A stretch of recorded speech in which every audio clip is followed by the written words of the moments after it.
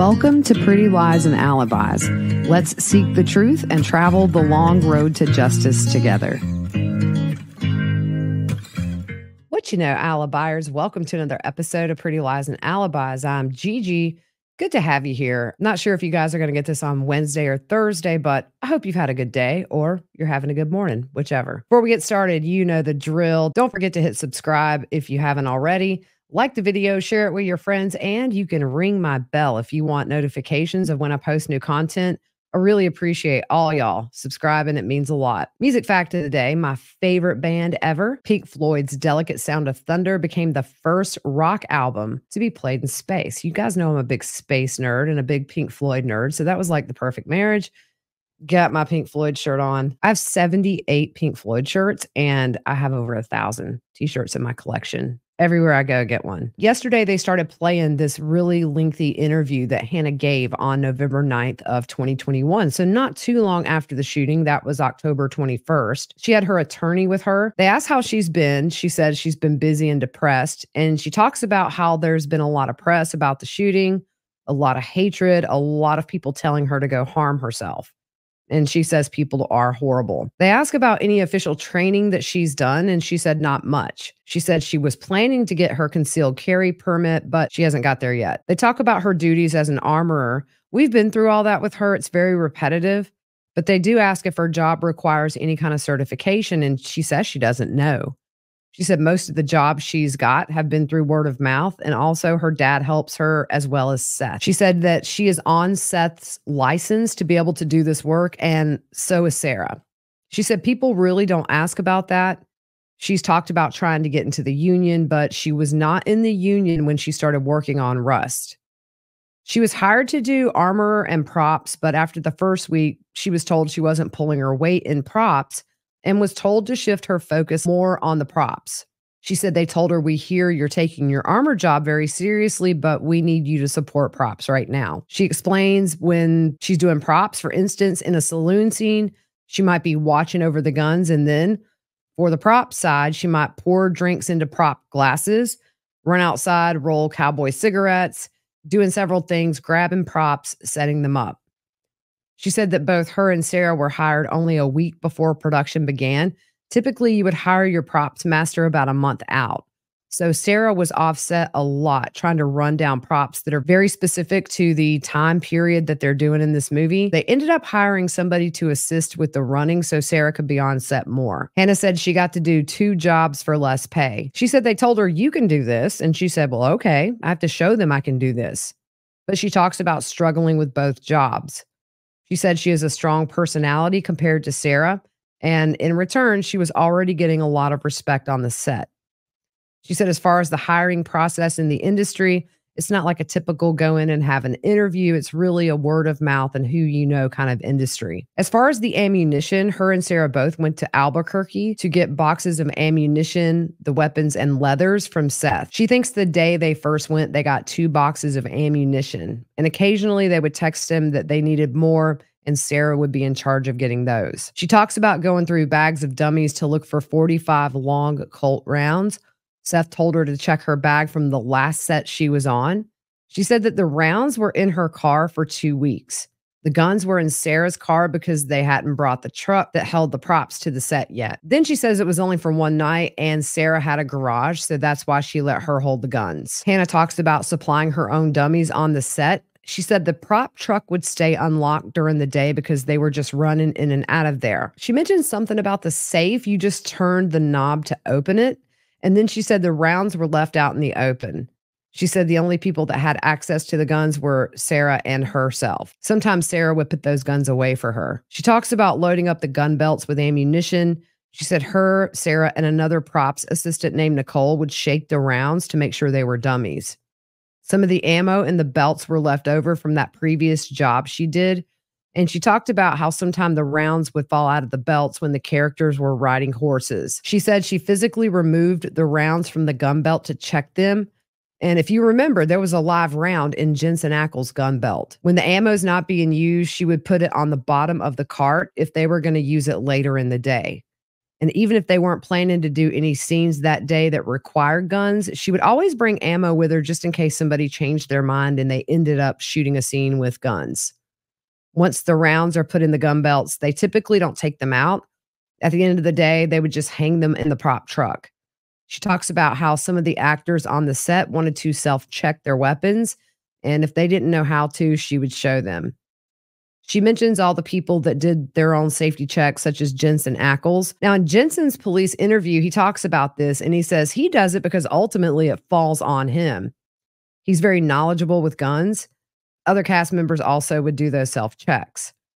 She would teach them how to look at the barrel, open the cylinder, and spin it. They would pull back the hammer. If she gives an actor a weapon with dummies, she will open that cylinder to show they are dummies because they have no primer cap. She's asked if she ever allowed anyone to handle the weapons when they're not being used in a scene, and she says no. Now, in Jensen's interview, he sort of insinuates maybe there was some horseplay on set with those guns. He talks about other armorers he's worked with, and they're very serious, like a drill sergeant. And that stuck with him throughout his career, just making sure he's triple safe. They ask about the Monday before the incident, and Hannah says the incident was on the 20th. The investigator corrects her and says the 21st. Hannah talks about there are times when the blanks don't fire, and a lot of times it's because the actor doesn't pull the hammer back all the way. She says to save face for the actor, she may say it misfired instead of embarrassing the actor and saying they didn't pull that hammer back. If she does have a defective round, she'll put them in her pocket. Later on, if she's curious, she may shoot them to see if the projectile had a problem or was it the actor. Sometimes she will inspect that round to see if it was just bad. She says, I'm shaking all of them most of the time. She goes through all the different rounds they use and how they work. Some of the rounds are just not as loud as the bigger ones. She talks about training with the different loads, which essentially is how much sound they make. She says Alec Baldwin wanted full loads. It produces more smoke and it just looks more realistic. As far as safety meetings, they had a couple, and most days they didn't have any. They would have been hosted by Dave. She also says she makes sure to tell the actors, don't touch a gun. If you see one laying around, leave it be. They talk about safety training with Hannah on set. She said bigger actors typically don't care to do it. She said Alec was on his phone a lot when they had their safety training, and normally she trains one-on-one, but they were giving her 3 at a time. Sometimes there were also producers there, and that total could be up to 10 people when normally she would be doing that one-on-one. For scenes, she would teach them how to pull the gun out, keep your finger out of the trigger guard unless you're ready to shoot. She explains what show and tell is, which is where the cast comes and looks at all of the firearms and they're laid out on tables for them to see. They move into the misfire that happened on set. That was October 17th and within an hour of each other. Hannah said she went to the bathroom and she said it was the first time she was able to step off set in a while. She hears screaming in her earpiece and Dave tells everyone it's okay, it's just a misfire. Hannah ran out of the bathroom to the set. She was just trying to figure out what happened. She found out that's when Sarah accidentally fired the gun. Hannah took over loading that firearm, and then she talked to Sarah about the discharge. Sarah said it happened while she was loading the gun. Hannah told her to put her thumb all the way over the trigger, and then she says, I mean, not the trigger, the hammer. Otherwise, if you don't pull it all the way, your hands will be sweaty sometimes and it'll slip. She wasn't exactly sure what happened, but guns don't just go off like that, and most likely it's because you made a mistake loading it and the hammer came down too quickly. She said that happens a lot if you're in a rush. It hasn't happened to her, but she can understand that happening. They hear the next discharge. She goes to find out what happened, and the actor said it just went off. And Hannah said, that's a lever action rifle. That's not how it works. She said the actor was a little ticked at her, and she just told him to be careful. She said on the day of the discharges, she was butting heads with Sarah a bit, and Hannah said she was furious, like Hannah herself was furious. She said she was getting heckled by the stuntmen at that point, and they needed to talk to production about what happened because people were going to be mad that it happened. She said Sarah was embarrassed and shaking, and she really wasn't responding to Hannah much. She said Sarah pointed out that Hannah's gun went off as well, and Hannah told her, I can't be responsible for every stunt guy that gets a hold of a gun and doesn't understand the concept that it's a hot gun. Hannah said Sarah texted Seth about it because she was angry. In return, Seth texted Hannah and said, accidents happen, you need to get over it. Hannah texted Sarah and apologized and said she wasn't trying to start problems, but thought they should tell production. and said she wouldn't be surprised if they both got fired for that. Sarah told Hannah she had contacted the producers already, and she said nobody from production talked to them about those discharges. Hannah said she didn't take the guns away from Sarah because Sarah was her boss. They asked if anybody drank or did drugs. She said they all did go out one time and had a few drinks, and Hannah said she smoked marijuana on her days off. They talk about the day of the incident and asked where she pulled the box of dummies from. Hannah said that box was kind of peculiar now that she's thought about it a little more. She said they had been looking for the 45 long Colt dummies, and they didn't have a lot of them because they used most, if not all, of the ones she brought in the very beginning. They had to order some 44 40s. They're a similar size. They did get some 45 long Colts a little before that, and they pretty much put all those in the actors' gun belts. She said this box she hadn't been aware of. It was just sitting right next to her safe on this extra bag. She brings it to carry guns in. So now she's talking about this mystery box she sees just sitting on her bag. I thought that was interesting. She said, looking back now, it was just sitting on top of my stuff. The prop truck had been moved over the weekend, and she doesn't know how easily that box would have stayed up there on that bag. The box just said the word dummies on it from what she could remember, and it wasn't in the regular font. She said to Nicole that she wonders if that box was there the entire time because they've been needing them. Hannah said, well, at least we have them now. So she put them on her cart and they went out with those rounds. As she picked them up, they were making the noise. So she thought they were dummies. She's asked if she saw the box prior to that. And she said she hadn't really noticed the box before then. It didn't have the caliber on it, but believes the other side may have said long Colt. Before they moved to the church set, none of the guns were dummied up because the shot was so wide and it wouldn't have made a difference. Once they got to the church, they dummied up the guns. They were shaking the rounds and checking them as they loaded them into the firearms. And for Alex's gun, she used 4 projectiles without the primer cap. She had those in her pocket. And then she grabbed some dummies from that box that we just talked about. She's walking into the church with Alex's belt, holding the 4 no primer cap projectiles and then some extra ones too. She looked in her hand and noticed there was one with a hole in the side. Then she loaded one that didn't fit. She showed Dave and Alec and put the gun on the prop cart. As they were getting ready to break for lunch, they put the sock covers over the guns and did not unload them.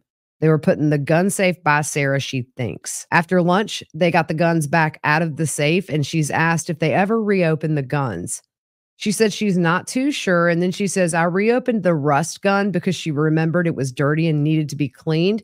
They were about to start that shootout scene. After cleaning, she takes the dummy round out of the box and shakes it. Dave comes over the radio saying they need the gun in there. She shakes the round and puts it in as she's walking towards the set. She showed Dave the cylinder, told him it's dummied up.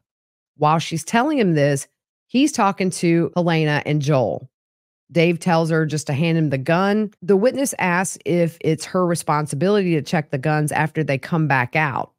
She said it's her responsibility to check them into the actor as they're given out. She wouldn't really check it unless it was going to set, but it went to set and then she checked it with Dave. She also did a barrel obstruction check.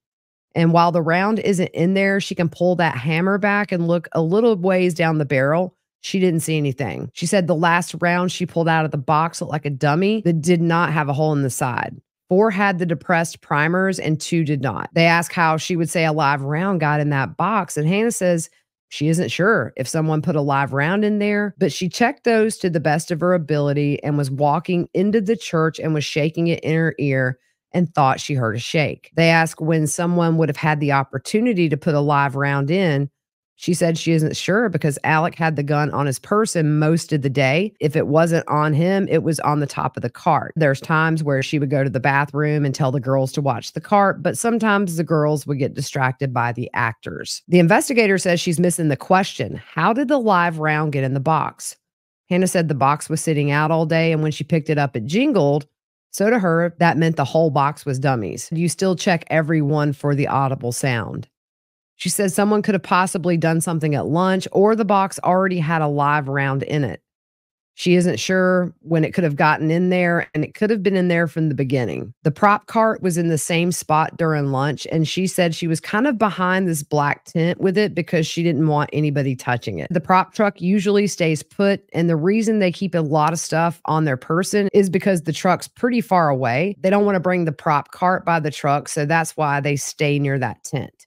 At night, the cart goes inside the truck. On the day of the shooting, she said she was bickering with the stunt double because they wanted to shoot 2 pistols in front of the camera before every scene to make smoke. Hannah said that's extremely uncommon. She brought a shotgun in case they wanted to do just one big one. The director wanted that and pushed for it, so they brought the rust gun, a wood pistol, a drum pistol, and then that shotgun. She brought those immediately to the set, and then she had to go use the restroom. She had not given Dave the gun at this point.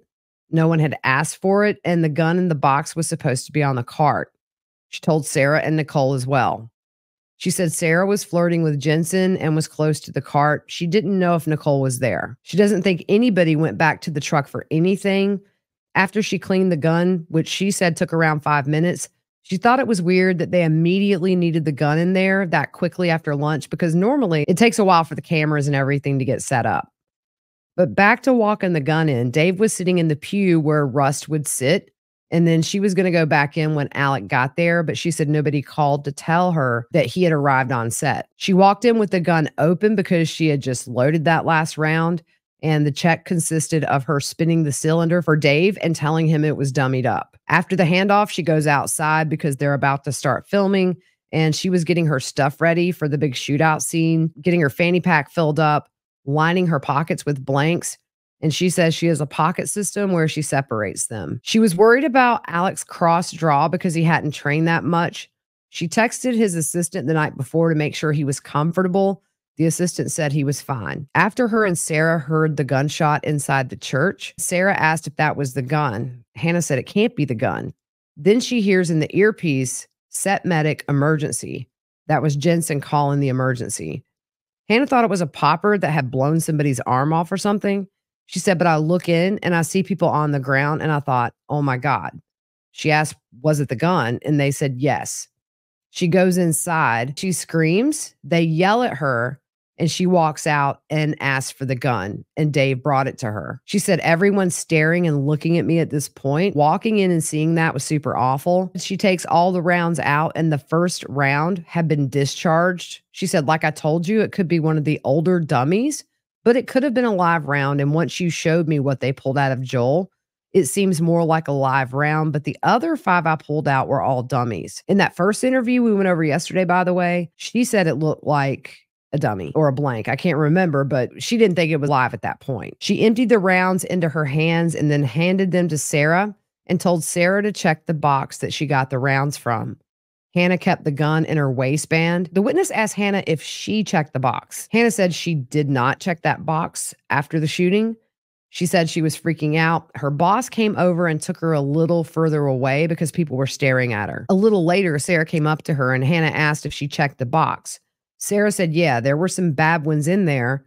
And she said she didn't know what Sarah meant by that. She thought maybe 1 or 2. A few days later, Sarah came to her hotel room to check on her. This was after a vigil for Helena. Hannah said she can't believe somehow there were some bad ones in that box. Sarah told her half the box was bad, and Hannah said it was safe to assume bad meant live. They asked if it's common for her to keep dummies in her pocket. She said yes, and her dad keeps some of his favorites in his pocket. She keeps 5 or 6 in there typically. Those came from her old boxes, and she had used them the weekend before.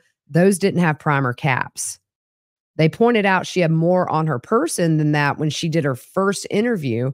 And she said, I think I found some more and put them in there just in case. The reason she pulled from the box is because she forgot the dummies were in her pocket. They ask again if she remembers checking that round, and she says yes. She said Dave was in her ear. She was shaking it, walking it in, and putting it in there. Then she said the rounds could have been in her pocket in a spot that they normally aren't. They had a break, and the witness looked over some evidence photos. And the prosecutor asked how many dummy rounds were on top of the prop cart, assuming we got the true story. The gun was unloaded at the prop cart. The witness says 3 dummies and 2 live rounds. One dummy had a semi-depressed primer. The rest, none of the primers were dented in. On the day of the interview, Hannah had 6 dummies in her pocket. 5 of those had no primer. One, she demonstrated the rattle with the BB in it. If she loaded the gun with dummies and spun the cylinder for Mr. Halls, the only way he would tell by just spinning the cylinder would be if they didn't have those primer caps. None of the dummies on the cart were missing primer caps, but she had 5 in her pocket without them. The investigator asked Hannah about media statements they've made. Hannah says some of the ones Bob put out were a little crazy. She said in one statement she fought for more training days. They told her it wasn't necessary. They really didn't go deep into that. But then again, this was redacted, so I need to go back and watch the original to see what they're talking about. She was supposed to train Alec that day, but he didn't show. The producers wouldn't let him come. She texted again and asked if he needed more work. The assistant said he did not. After his assistant didn't really respond to Hannah, she said she's not going to push for this big actor to receive training. The investigator says from the first interview, they want to talk about some inconsistencies. She checked the rounds first thing in the morning and didn't take them out after lunch. Hannah said she checked the one that she put in, and the investigator said Hannah told them that 4 of those had no primer caps and 2 did. Hannah said she pulled the other one out slightly and looked for the hole. And the investigator says the hole would be at the bottom, so you would need to slide it out a pretty good ways. Hannah said she's pretty sure that hole was midway. The investigator says, I don't know if this came from you or him, talking about the attorney, about this whole someone sabotaging the set. She says her attorney kind of agrees with her on that. And a whole box of what Sarah said were half dummies, half live. She said that doesn't happen. It's super weird that that would be on set. She's asked who she thought would do that. She said Seth supplies all the boxes, and I was beefing with Seth. He's been acting weird towards me. We had a whole argument and wasn't talking during this incident. She blew up on him in text messages, and Seth gave Sarah things to bring on set. Her attorney says that Sarah was first on set that morning, and that's when Hannah saw the box that same morning on top of all of her stuff. The attorney again says that Sarah got there first, and that's the first time Hannah saw the box. Hannah said, that's why I thought it was weird. It wasn't hunched over on one side considering the whole prop truck had been moved. The prosecution stops the video at trial and asks the witness if at this point, Hannah is insinuating that Sarah planted the box, and the witness says yes. She also mentioned she never found any evidence to support that. She's asked to describe the box, and Hannah said it just said dummies, and it wasn't the font she was used to. The investigator tells Sarah they found the other live rounds on set in various other places, not just in that box. And Hannah says, really? Really? Where were they found? She said so many different areas, and they'll get to that. Hannah says, well, that's news to me. Wow. The investigator said they weren't all in the box and asked if she had any speculation on that, and Hannah says no. When asked if she thinks anybody manipulated Alec's gun, she said she wasn't sure and she doesn't want to speculate. The investigator tells Hannah there wasn't a lot of time between when you handed it off. And Hannah said that morning before that, yeah, but I'm not sure. The investigator brings out some papers and asks if she saw anything like this. It's obviously some emails or some safety briefings that pertain to ammo, guns. Hannah said no, it could have gotten lost in her email. The investigator said so they didn't put any protocols out. Hannah says no. The investigator calls out safety bulletins, firearms, ammo, and is like, haven't seen it. She's asked, is that standard on most productions? Hannah said she didn't see those on her last production. They show Hannah a photo of the box on top of that prop cart. Hannah says she doesn't remember that box on top of the cart. The investigator tells the prosecution that the crime scene tech took photos of each of the boxes that Hannah handed to the officer whose body cam we saw that very first day and said that was the box she had been using. The prosecution holds that photo up for the jury to see. She said she thought it just said dummies on it. And then she says, I don't remember this being the one. I thought it was cleaner. This one's dirty. Hannah asked if they found that on the cart, and the investigator says, yes, this is the one that was given to us. This is the one you said you pulled from.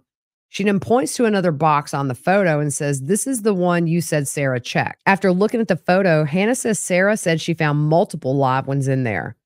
And then she says, just this one? And the investigator said it's suspected. They won't know for sure until it goes to the lab. Hannah says she definitely said there were multiple in there. The investigator flips to the next photo, which is the phone case with the rounds in those boxes. Hannah said it's strange that these ones are missing out of here. And she points to the right side of the picture. when I'm pretty sure we only touched these first couple of rounds here. And she points to the opposite side of the phone case. Hannah said maybe one was taken back to the truck or something. She said, I don't know if Sarah went back to the truck with anything. Hannah said she personally did not. She was with Brian the whole time after the shooting. The investigator shows Hannah a photo of the 2 live rounds and said these 2 were on top of the cart. And the investigator asked if these are the ones that came out of the gun. And Hannah says yes. The investigator says, I don't know if you noticed the commonality between these 2 lives, and then shows Hannah the photo again of that foam tray with that one suspected live round in there. And Hannah says, the silver? Okay, all right. The investigator asked if that stuck out to her when she loaded the gun. Hannah said, no, it's not the same color. They show another photo. Hannah says, well, what are we looking at here? She says, oh, I thought it was another loading gate. It's a photo of a pistol. And the investigator asked, was this one pulled after lunch? Hannah says, I can't really tell. I'd have to see the bottom of it to know for sure if that's Rust's gun. The Marshall guns have 2 stars on it, and the 2 Marshall guns were out after lunch. Hannah asked if that's the Rust gun, and the investigator says yes. Again, she said she would need to see the bottom of it. They show a photo of the cart in the prop truck and asked if that's how they normally stored it. And Hannah said yes. They show a photo of the safe. They show a photo of the cart, how they found it on the day of the shooting. Hannah says she doesn't see that box on top of it. The investigator in court, back in real time, says showing Hannah these photos, she wanted Hannah to identify the items they looked at to confirm those were in fact things she used. The inside of the prop truck was disorganized, and she wanted Hannah to confirm that's how they kept it. They also found a firearm outside of the safe, even though they said they kept the guns in the safe. Back to the interview, Hannah's asked where the box came from, and she said it was given to them. Sarah brought it. Her attorney asked if she's convinced that that was the box. Hannah says, I don't think it's the box we were pulling from. It seems a little dingy. The investigator said there's suspected live rounds in the box, which you brought me. Hannah kind of stumbles and says, yeah, well, those are the ones I brought. I'm not sure Seth has any like that, but a box is a box. You can put different trays in different boxes. The investigator flips through more pictures showing suspected lives from the top of the cart. Photo of another box. It has white tape with handwriting in blue Sharpie. That's from Seth. That's where the one round didn't shake, but ultimately the FBI tested that, in fact, it was a dummy round. That's the only box of dummies, by the way, provided by Seth. She shows Hannah a photo of casings and asks what she knows about the manufacturer of what they receive. She doesn't know where they all came from. They came from Seth. Now, the investigator is showing Hannah, the armorer, how you can identify the different manufacturers by the head stamps. She shows a head stamp for Starline brass. It has stars on each side, and in between there's an arc, kind of like a rainbow shape. The investigator said, here's my thing. This company doesn't make live ammo. Hannah says, what the F? That's insane. The prosecution stops the video and asks what her impression was about Starline brass. At the time of this interview and various other interviews, including the investigator's own research, she found Starline brass doesn't make live ammo. They just sell the casing. Her understanding was it was just reload rounds. One day while at the DA's office, she happened to look down at her own ammo, and the casing was Starline brass. So back to the interview, Hannah says, so what are you saying? That should have never been able to fire? Her attorney says, so someone had to convert it, or it was a dummy that went haywire, I guess. But most likely, somebody converted that to a live round. Hannah said she's seen Starline before. They were on the last set she worked on. Hannah asked if they found any gunpowder residue on the Starline. The investigator said it takes time. Hannah asked if they have any idea how long the labs are going to take, and her attorney says it's going to be a while. He tells her, just for an example, the state may take 2 years. Hannah says, oh my God. Her attorney says the FBI won't take that long. And Hannah says, I'm thinking I can't do this for 2 years. Hannah says, with the number of lives in here, meaning in the photos, what Sarah told me, I kind of think there's another box. The investigator goes through all of the live ammo that was found on set. There was one in Alex's gun, obviously. One in the box. She told them that's the box she was pulling the rounds from. There were 2 on the cart. There was also one on the bandolier on the top of the cart.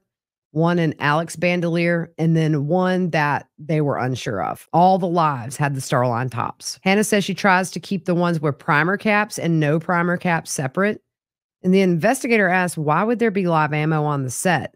Hannah said at this point, I think maybe they were mixed in. She's asked if she ever did gun practice on set. Hannah says never. The investigator says, "You wouldn't suspect anyone would tell me you were out there?" Hannah says, "I don't know why people would say that. I 100% was not."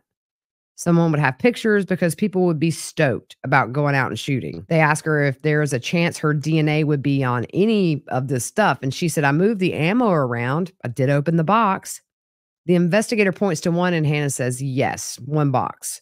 The other, she doesn't remember that box. She said, "I thought it said dummies on it." They ask where the shotgun went, and she said it should be on the bottom of the cart unless Sarah moved it. Hannah said she was with Brian the whole time after the shooting. Then Hannah says she's kind of freaking out right now. The prosecution asked the witness. Hannah told her earlier that she saw Sarah take things to the prop truck. The witness says yes. Earlier in this very interview, she said she saw Sarah collecting the guns. They go back to the interview very briefly. Hannah says that Sarah was gone for about 10 or 15 minutes before the police showed up on scene. The interview ends.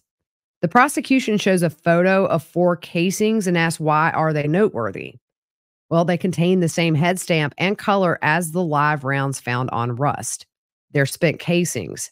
They were sent to the FBI for fingerprint testing. They couldn't get prints off of those. Now get this. They ended very strong on direct. The prosecutor tells the witness, Hannah said she brought 2 boxes of dummies on set. How many do you have in evidence? The witness says 1. Prosecutor asks what happened to the other box. The witness, I don't know. Hannah was not found to be doing target practice, by the way. And also no evidence Seth or Sarah were the source of the live rounds on the set. So that would leave Hannah. And it's circumstantial, but the totality of it, the box Hannah identified in the interview was what hers looked like. The one on her phone that she showed investigators during her first interview matched exactly what they had. She handed that box to the officer, saying she was pulling from that box. The bandoliers with the live ammo she identifies as bringing from her previous set. The other box of dummies, the one Seth brought, didn't match. All of that is what they used in their investigation. In Hannah's interview, she said she was the one that loaded Alex's gun. And that was it. So you see there at the end, they put it in a nice little bow when your lead investigator gets on the stand. Now, tomorrow we'll go through cross with her. I haven't heard how it goes. I'm going to go watch it when I go to sleep tonight.